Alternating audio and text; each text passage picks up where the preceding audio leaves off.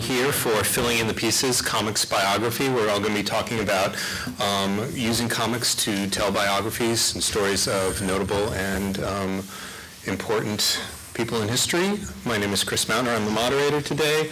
Let me introduce our panelists. Starting at the left is Anais Depommier. She was born, I'm taking this from NBM's website, in the late 1980s in a small village in the southeast of France. After graduating from the Émile Cohl School in Lyon, she created a drawing workshop where regular life drawing classes and other exhibitions are held. Her first graphic novel was done with her childhood friend Mathilde Ramadier, and it's Sartre, a biography of the French philosopher Jean-Paul Sartre, and it's just been released in English and is available at the NBM table upstairs. Next to her is Box Brown, the Ignatz Award-winning cartoonist. In addition to creating and operating the small press publishing venture Retrofit Comics, Brown is also the author of Andre the Giant, Tetris, The Games People Play, and Is This Guy for Real? The Unbelievable Tale of Andy Kaufman, which is going to be released by First Second in February of next year. And next to him is Luke Howard, who, according to his website, and that's where I always get all my information from the internet, was fathered by a fighter jet and mothered by a pile of warm laundry. One of his first comics was about the life and times of ragtime composer Ernest Hogan. He also came out recently, that comic was named a notable comic in the 2013 edition of the Best American Comic Series. His most recent comics are Talk Dirty to Me and the part memoir, part biography comic, Our Mother, which was published by Retrofit. So to start with this, I think the first basic question is why your subject? Why that person? I think we all have figures, inspirational figures that we learn about in history or in school or that we read about that inspire us, but rarely do we become obsessed to the point where we want to say, okay, I'm now going to devote a period of my life to writing and drawing about this person's entire life or history, or as much as I can. So, Anais, starting with you, what was it that made you want to attempt to do a biography of Sartre? Actually, it was my writer who had the idea, because she has a master degree master about philosophy and psychology, and she was really interested by Sartre's life because she works on it, and she asked me if I wanted to draw something about him. And when she explained to me his life and his particular influence on the last century in France, I said, yeah, of course, it was really interesting.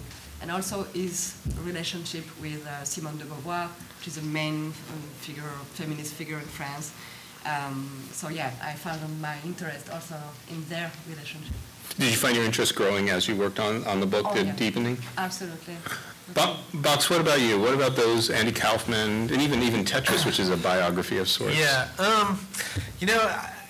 all of my subjects, and I don't know, maybe this is, I don't know how universal this is, but like, a lot of my subjects are stuff that I was interested in as a child, and then kind of rediscovered as an adult, to the point where I became like obsessed with it as an adult and like trying to fill in these empty gaps. Like as a kid, you get like, especially in your memory, you only recall like a very small percentage of what you're seeing. You know what I mean? Like I knew very little about Andre the Giant until I was like 27. All I really knew was that he was like this big, huge guy that I saw on TV that for some reason I had like this strong emotional connection to.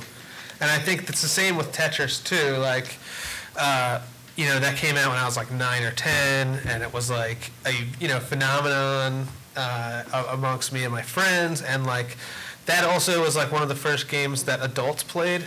So it became like a strong way for me to bond with like my dad over video games in a way that we never did in the past, like where he would like sit down and play Mario Bros with me, but never with the same with his as much investment as he did with like Tetris.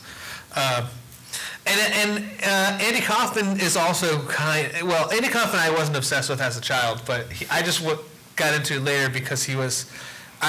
My book's a lot about his pro wrestling career, which I find to be amazing and interesting and unique because because like when he was getting into pro wrestling, there was a lot of people that didn't want him to be into pro wrestling because it would make pro wrestling look fake.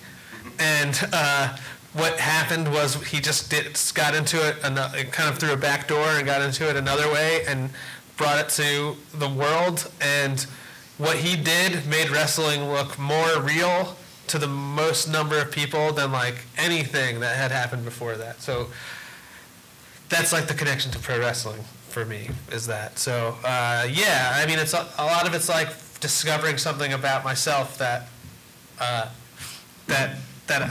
I'm just like, you know, looking at why am I interested in this? Why is anybody interested in it? And then kind of going from there.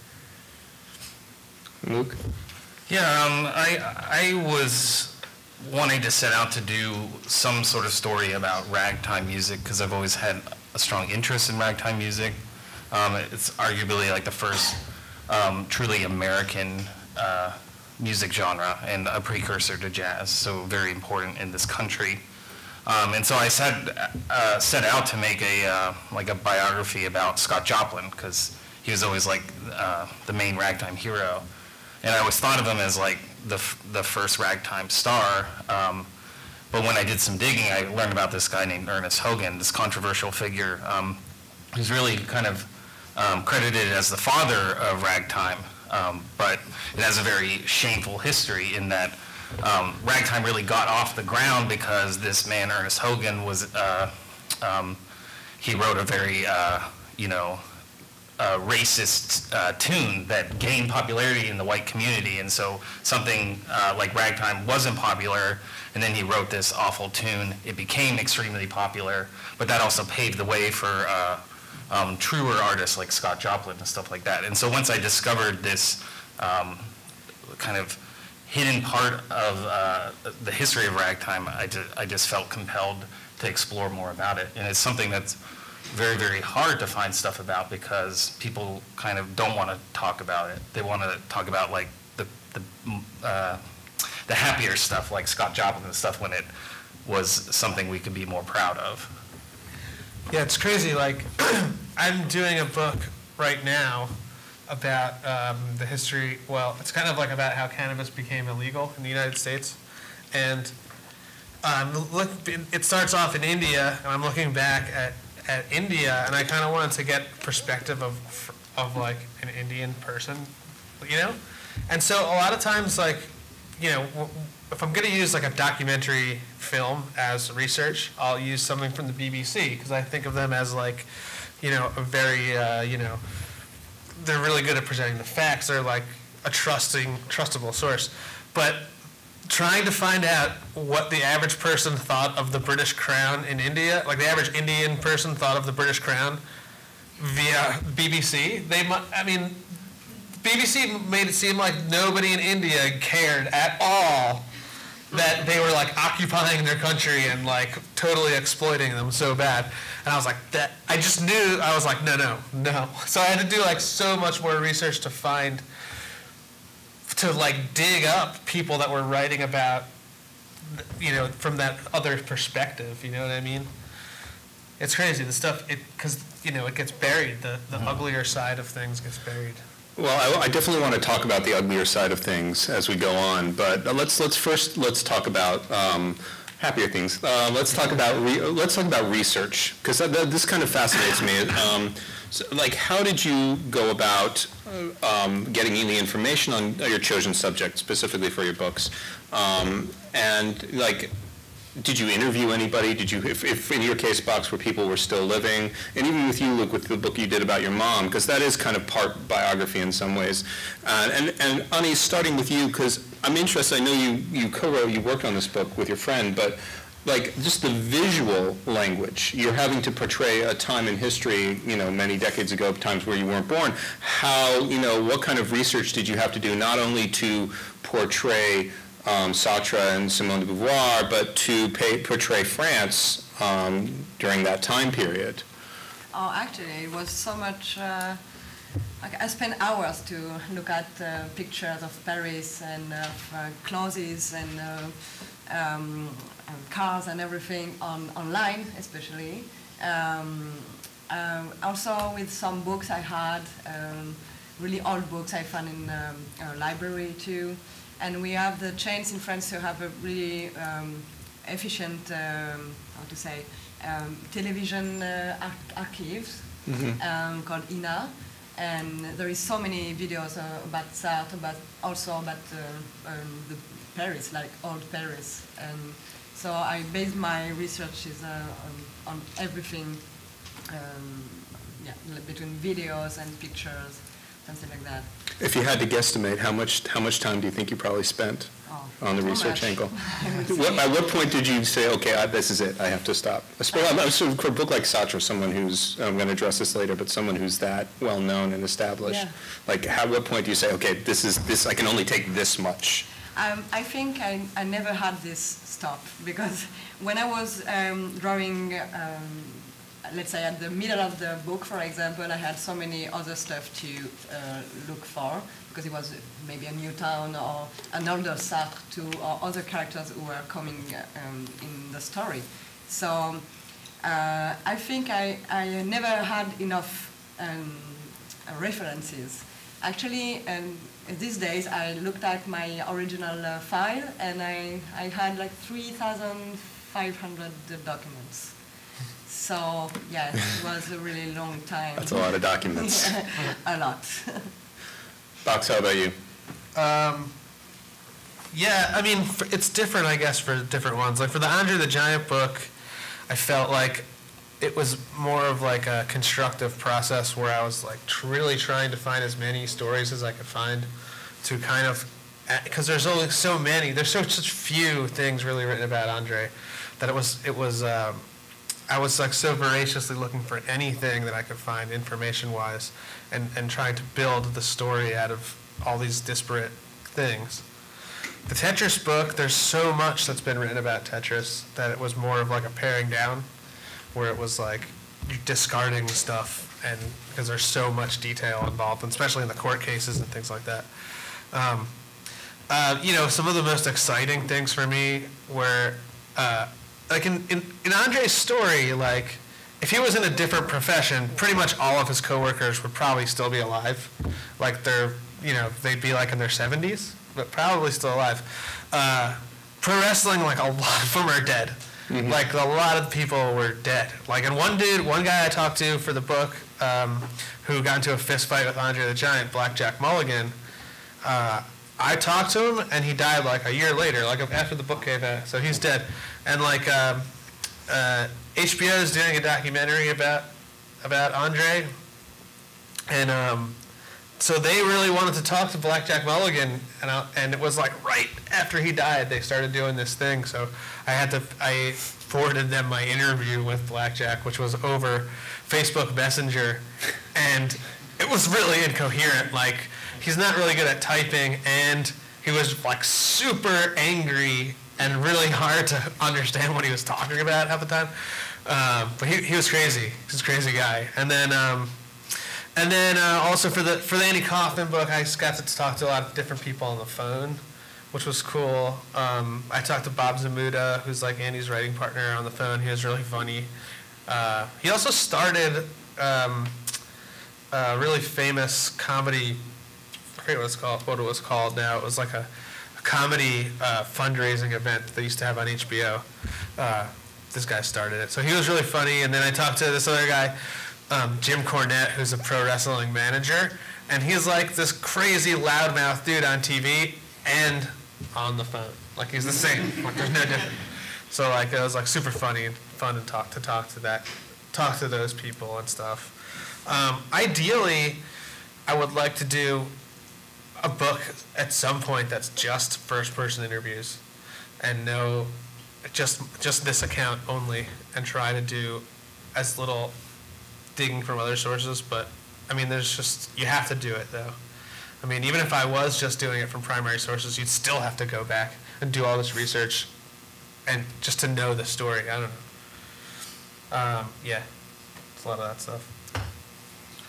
I just find it's easier to do biography if you make it up, so I just make it up. That works. No, I mean, with Ernest Hogan, it was particularly hard because if you look him up on Wikipedia, there's like 4 sentences.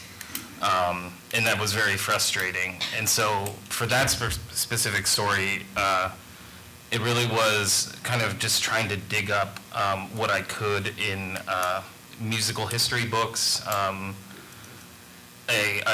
also found myself connected with a man who was making, or trying to make a documentary about Ernest Hogan that eventually fell through, his funding fell through, but he was able to dig up stuff.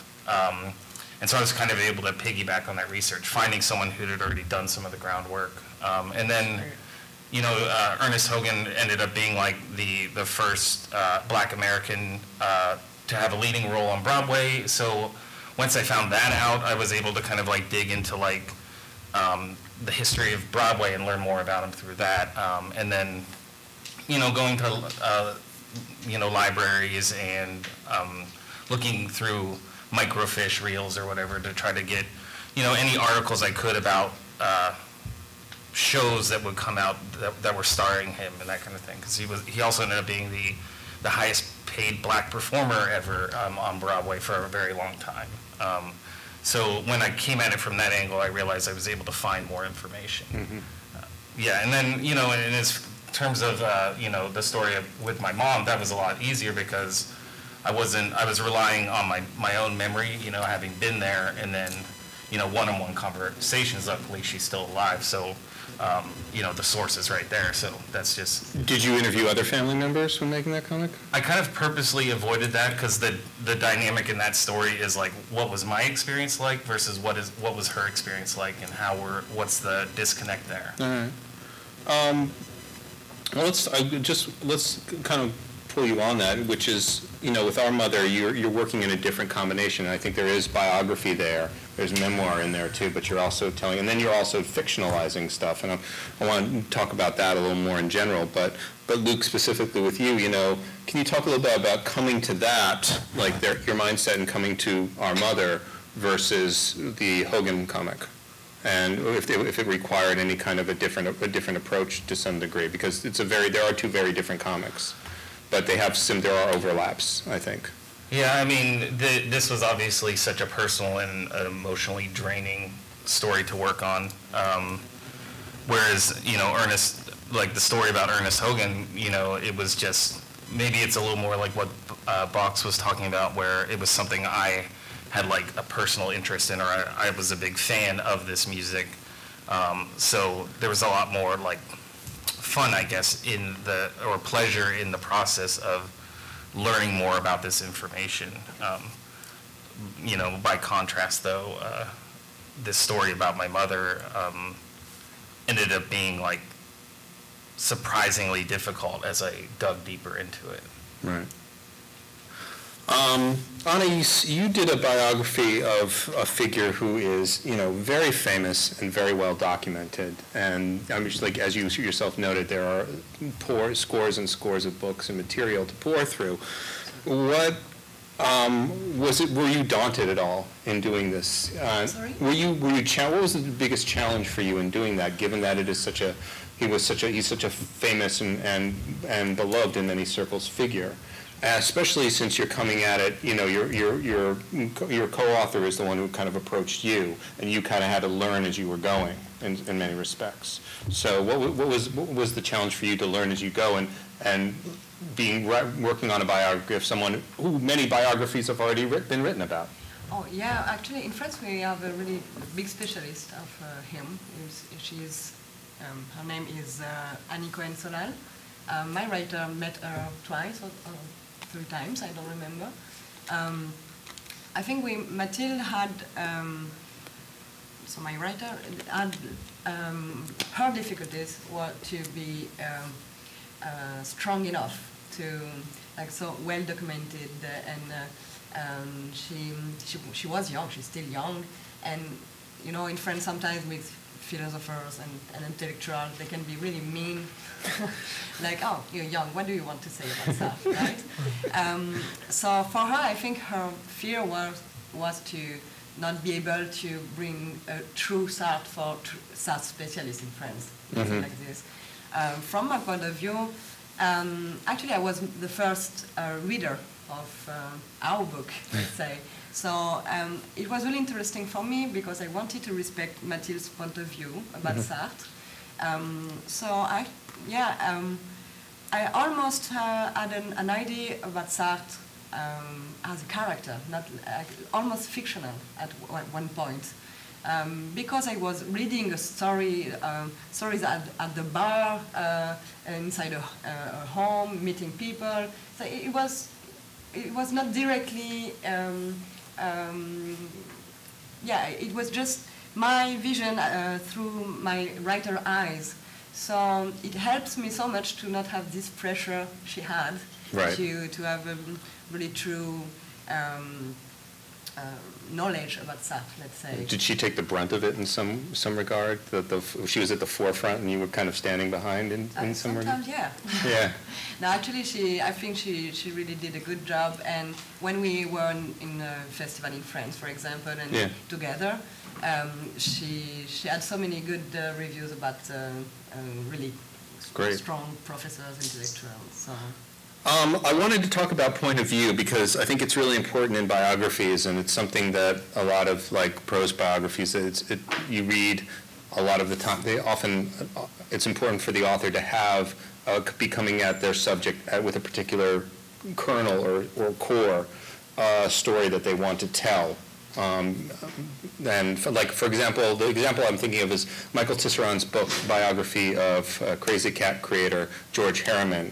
The core through there is the fact that he looks at Harriman's racial heritage, his hidden racial heritage, and uses that as kind of a guideline throughout the book to talk about how it affected and influenced his work as a cartoonist. So my question to the three of you is, what was your focal point in writing the biographies? What was the nugget or the central through line for you that you wanted to make sure the reader understood or felt it was the most important thing? Box, for example, I know, and you mentioned it yourself in the Andy Kaufman book, you're very focused on his pro wrestling days. So I'll throw it up into the three of you then. Well, the Andre book I focused on his comedy days, so. Yeah, well, that makes sense. He was a great improv comic. I don't know. I definitely was doing that with the Andy Kaufman book. I'm not sure. I definitely had some sort of through line with the Tetris book. I was kind of trying to figure out because Tetris is such a universally, so universally beloved game. I wanted to kind of figure out what is the connection, the human connection to this game, and then I kept going back and back, and then I started the book at the beginning of time, kind of, or when humans began to create art, because I just think that there's some kind of primal drive that makes us play games, and that is or makes us create games, and that's kind of the same drive that artists have. So, I think that was what was going on in Tetris. And Andre the Giant, I just really wanted to paint Andre as a human and put his, because he's so much larger than life, and but in actuality he was disabled because of his size, and he ended up dying young. And I really wanted to focus on that aspect of him as as much as you could be a regular person. Sometimes I feel like that stuff is unconscious and doesn't really, I guess in my writing that's just kind of how I do it, where it's unconscious and I'm not sure, it just kind of comes out at the end, you're like, oh yeah, that was the whole thing there. Mm-hmm. Whereas it's less planned out. I kind of just work more, I try to work spontaneously like that. Right.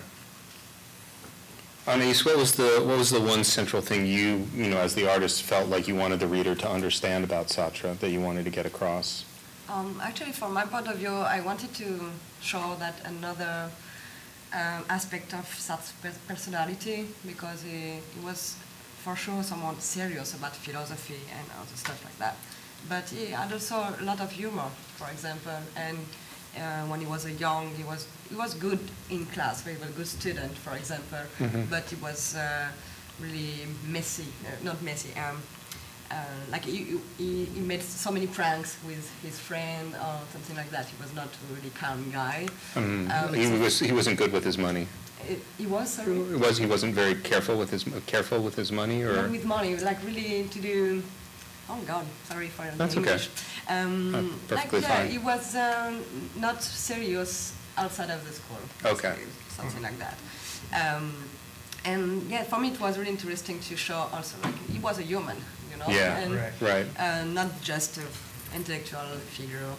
And for us, the main line was also the meetings he had all his life with so many people, all intellectual actually, and especially with Simone de Beauvoir, because they were a really particular couple, and they helped each other really, really much in their own books and way to write. So, because you cannot say everything about someone in one book, it's impossible. And if you wanted to explain really well the idea of Sartre, we should have done like 10 books at least, right? Right. So it was, we choose to really, speak about how he interacted with other people and how it bring him to think as he ought. Right. Yeah, I think for me, it was just, I got really sad when I went to write this thing about Scott Joplin and I found out about this guy named Ernest Hogan and how little there was about him. And I just felt compelled to know more about this tragic story. I mean, it's a really sad story that he did so much with his life and he's responsible for so much. In a lot of ways you could say like he gave us jazz because he gave us ragtime. And therefore, rock and roll and, the through line leading from him kind of like putting ragtime on the scene. It's hard to measure like how important that was. And yet the unfortunate sacrifice that he had to make for that made him a figure that nobody wants to remember. Right. And it's not that I felt like I wanted to, justify his choices or anything like that, but I guess I wanted to explore that kernel of like how innovation is often like born out of like, evil choices. And like how porn brought us all that stuff on the internet. Right, yeah. Exactly. That's a lovely analogy. Okay, well, let's talk about the Hogan comic a little more because, Hogan's most famous song is called, and I apologize in advance, is called All Coons Look Alike to Me, and that's what you decided, titled, and it makes sense because this is the song he's most noted for, but also the one that plagued him and he died regretting entitling his comic this. And you can't tell this story, you can't tell Hogan's story without confronting blackface, without confronting issues of race and racial slurs and, the reality of life, in late 19th, early 20th century America. So for you, Luke, and for everyone else on the panel, what was the biggest challenge for you writing a comic about dealing with such a weighty subject and controversial subject and just writing about someone who does not share your background, not even in terms of like coming from another time, but being of a different race, a different culture, a different gender, a different sexuality? Yeah, I've thought about it a lot because this was like the first long form comic I did, and it's a really, it's a silent comic. It has to be a very like simplified expression of the issues involved. And, I feel like I've learned a lot since then, and I would approach it very differently, especially being, a white, straight male trying to tell this, important story about a marginalized figure in history. It brings up a lot of questions for me about, like, is it even my place to tell that story?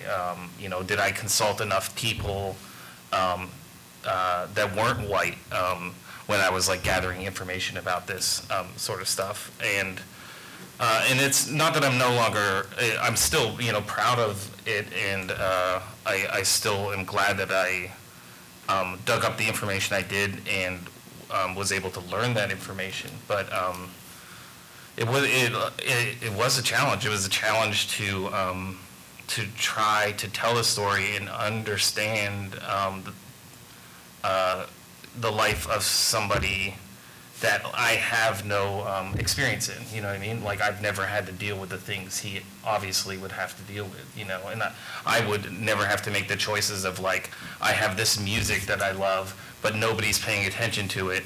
But if I start performing it in blackface, maybe it will, and it did, you know? And then having to, like, live with that shame, right? I can only kind of imagine that as, you know, like a white man. So I think that alone is just like, yeah, I don't know fully like how to address that challenge, but I think it's an important thing for me and everyone to be thinking about. Right. There's a scene in Andre the Giant book where Andre uses a racial slur, and it was one of those things like, you know, I had probably written part of the book when I came across this story.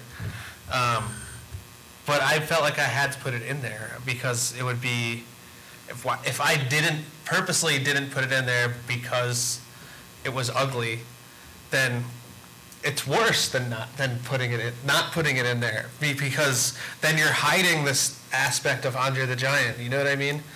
So, and I wanted to put it in there. Also, the reason it was an easy decision was because the two people involved, Andre and this other guy, Bad News Alan, made up afterwards. So it was like kind of a redeemable moment for him later on, which was much later too. It was like 6 years later that they you know, Bad News always like avoided him, and then but then they eventually, you know, made up or whatever. But that was another part of the humanization I wanted to do with Andre, is that he's not, you know, he is a flawed individual as all people are, you know. I don't know, I don't think he's any more flawed, really, than anybody else who's made mistakes before, so. Right. Well, let's extend that. I'm going to broaden that question a little and just ask, how do you, you know, as you mentioned, everyone's flawed, and when you're writing a biography, you have to confront and find a way to talk about those flaws, those very personal and real flaws.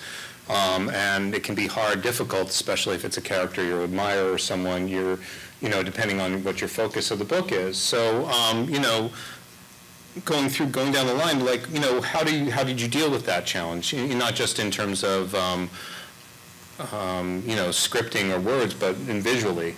And interpreting it, you know, in a visual sense. How did you deal with, you know, the more unlikable aspects of the person you were writing about? In our case, we actually really tried to put some stuff like that inside the book because we didn't want it to make like just positive stuff about Sartre. Yeah, we speak about, for example, during the Second World War, Sartre was. So the Nazis were in Paris for the occupation, and he wanted to resist, but he actually didn't really knew how to do that. So he wrote a lot. He tried with Simone de Beauvoir to go in the south of France, who were free zone, and to make a club, let's say, of intellectuals to write, but it never worked because it was not really well organized. It's the same during the Algerian War in 1960. It didn't maybe speak enough or louder. So we talk about that inside the book, even if it's not like for 10 pages. Yeah. We thought it was important because nobody is like perfect, first of all, but also he had so many other actions, like for the war in Indochine, for example. Yeah, he went in the street, he spoke with politics. So yeah, it's a balance at the end. Right. Yeah, it's when I was working on the Tetris book, it doesn't really reflect poorly on the creator of Tetris, but one of the people who helped him create Tetris, and it was like a very close friend of his, actually murdered his whole family and killed himself, and which is not really that much to do with Tetris, except for that this guy was there for the entire thing, and then he was kind of a tangential player. He was like Alexei's friend and helped him with it, but they were always together and he was always there. And then he got out of Russia too. He came to the United States and he ended up starting a business that failed. And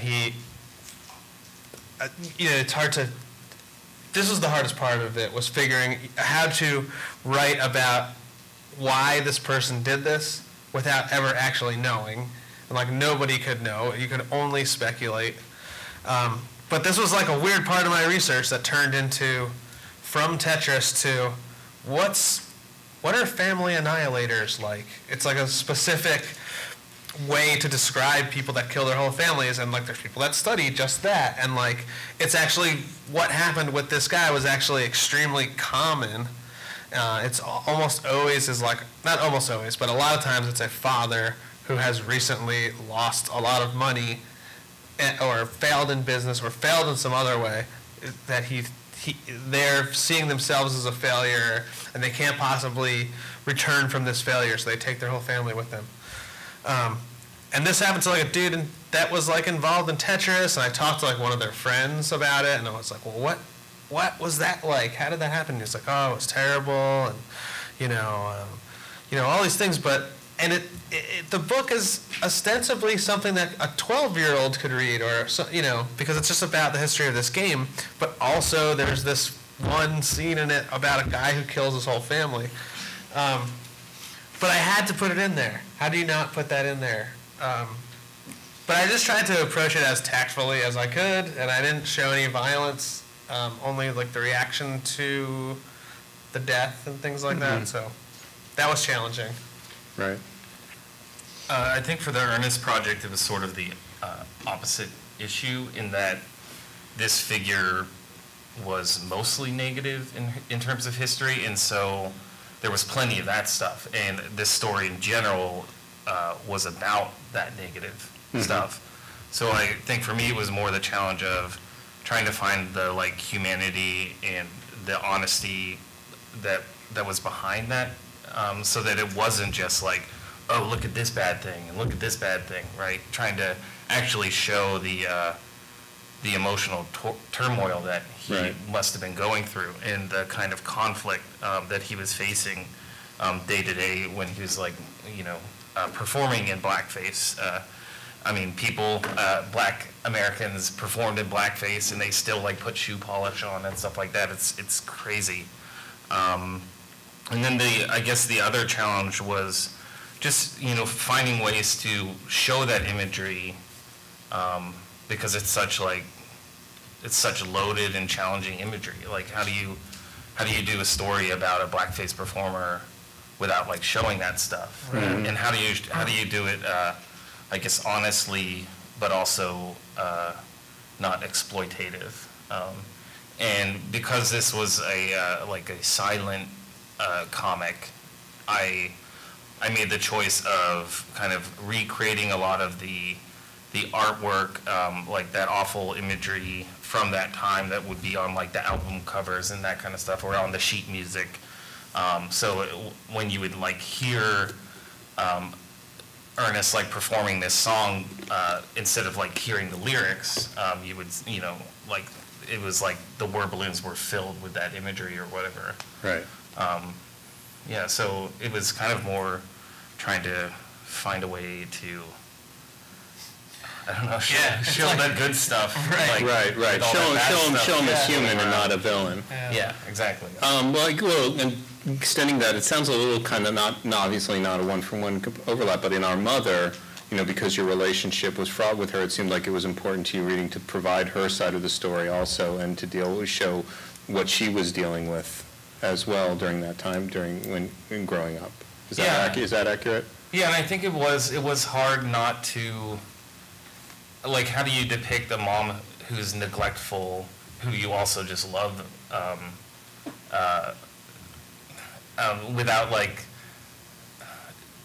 you know, making her out to be the bad guy, and also just, like, knowing that your mom's going to read it and you don't want to hurt her feelings. And it challenged our relationship afterwards, and it wasn't like, I mean, you know, we worked on it together, so she knew it was happening, but it still, like, hurt her to, like, read it and, like, you know, see that, like, you know, that was a true thing about our relationship, or that, like, she wasn't always the perfect mother, and, you know, so I think I had to kind of strike a balance between, like, trying to protect our relationship in real life, but also not being afraid to be honest about it as well. Comics, because they require such a huge investment of time and effort, they tend to be, you know, brevity is important. I think comics and often comic biographies have to compress. I mean, biographies in general, you have to compress. It's the art of leaving things out, but I think that's more so true in comics. So you have to omit important characters, compress conversations. You have to decide, you know, what you're going to keep in and what you're going to leave out. So, you know, how did you juggle, you know, as you're going through this book, each of your books, what to toss out to the side and what to keep? I mean, I think sometimes you just go, I mean, I'll be like writing and be like, I'll get like a few pages into like thumbnailing a sequence and be like, this is like in a tangent somewhere, really. You know, you have to kind of, I guess you start realizing as soon as you start leaving the main story, that this is a tangent, or like this is that. And it's like you really want to keep things tightly focused on your subject. Like the book I'm doing now about cannabis, like a lot of times it overlaps with other stories that are like incredibly compelling, like involved like in the history of jazz. Marijuana is like very much involved in that, but it's like I have to keep reminding myself, like, I'm not really making a book about marijuana and jazz. You know what I mean? Like, that is something that I want to touch on, but it's really about the legality of this, and, you know, that jazz was used as like something that they, you know, people pointed to as like this awful thing sometimes, but you can feel the tangent coming on, and I'm just like, no, it's just this thing. You have to remain focused because, you know, you don't want to go too far off. For us, I think it depends on which. For Mathilde, for example, she chose to, for example, not showing really famous trips they did, like in Cuba or something like that. So it was some choices. For example, we insist a lot about during 10 years between like 1935 and 1945, because it was a key moment for Sartre. About how he changed his mind, confirmed his thoughts. So we spend much more time to explain these moments, and also because it was a war, and obviously it changed so many things also in the country, for sure. I think it's still a balance between what is important to say to make you understand who he was, and what is not. Sometimes a little scene where it's not happening that much things, it's just a conversation between two characters, can make you understand much more of who he was, or the other character too, than explain like, okay, this book is telling the story of this book is la la la la la la. Yeah, like sometimes, it'll be like some little thing that seems like it's not connected or something, but it tells you something very important about the character. Yeah, that's true.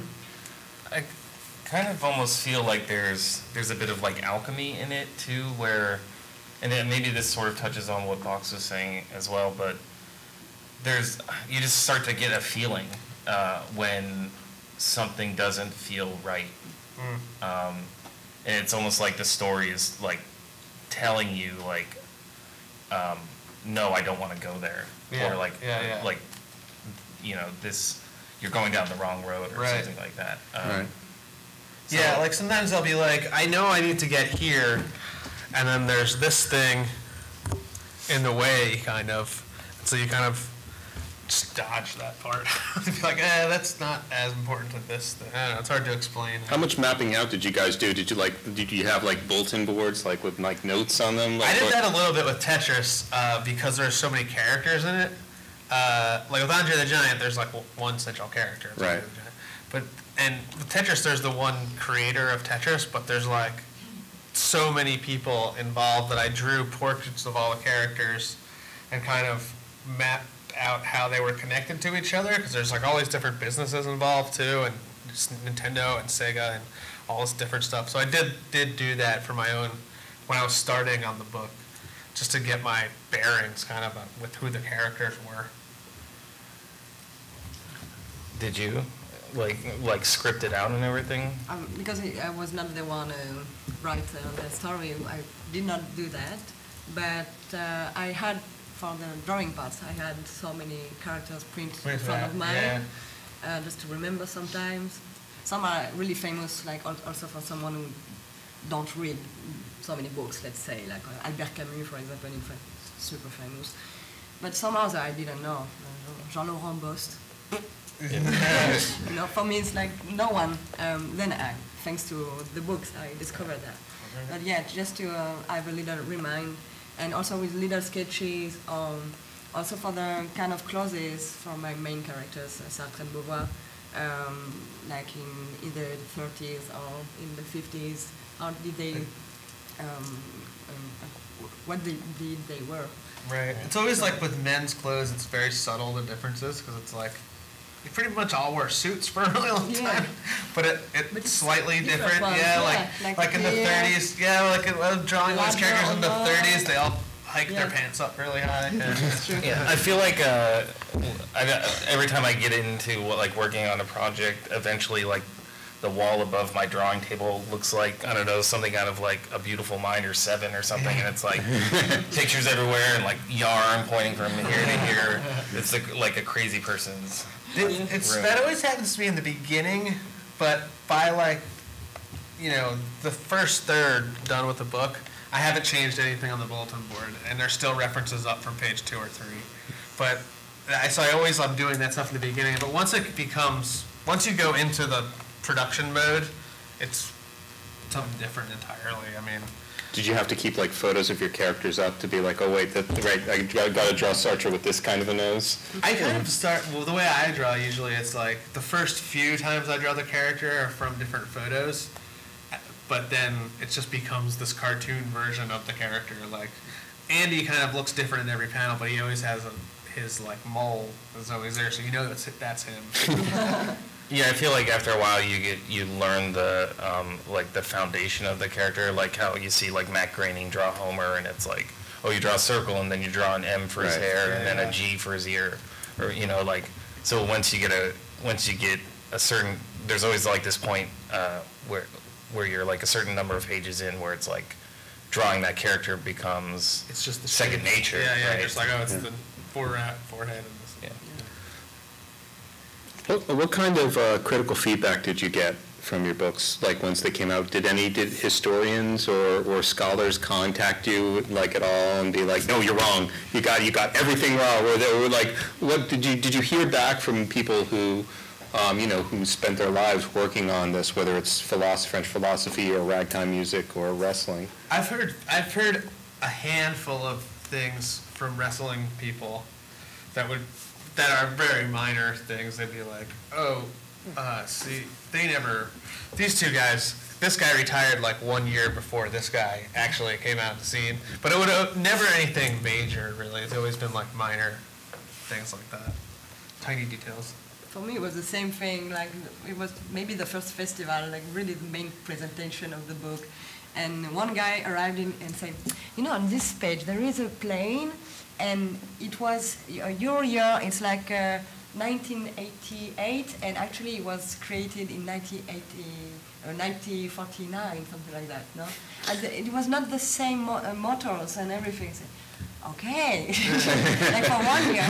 And actually, he said, no, because if it's published again, you will need to correct that. Say, okay, Keep that in mind. Yeah. no, it's bad, okay.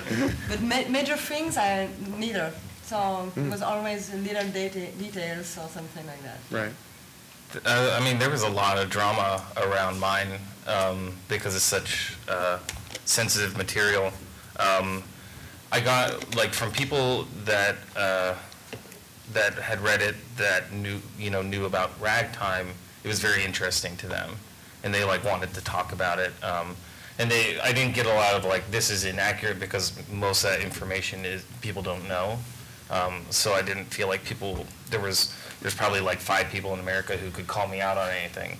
And then at conventions, there was always this interesting tension. I felt like I got a lot of, like, fury from white people, and a lot of interesting conversations from people of color. And I think some of that is just because, there's a hypersensitivity to this stuff, like an overcompensation from white people, where they're like, I need to, like, be particularly offended by things in order to kind of, like, compensate for, my ancestors and all my privilege, which isn't bad either. But I think once I was able to get people to read it, it usually resulted in, like, a positive conversation. And I think, I ended up meeting a few other, like, cartoonists of color. A good friend of mine, Joel Christian Glenn, who his whole thing is, like, he's a cartoonist that writes, like, obscure Black American history comics, and, like, we were able to, like, really connect over it. He wrote a comic about, there's a real guy named Box Brown. Right, the real Box Brown, yeah. As opposed to this guy.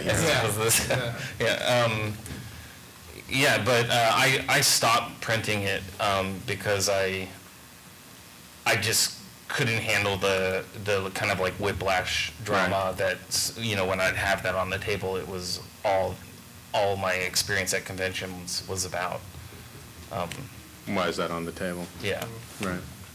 I always fear that when I go on, like, book tour, there's going to be, like, actually, when I was touring for Andre the Giant, I was convinced that there would be, like, some old school wrestler there that wanted to beat me up, but there wasn't. And I always, when on Tetris 2, I think that there's going to be somebody there that's going to, like, come to my talk and be like, no, this is wrong for this reason, this is wrong for this reason, this is wrong for this reason.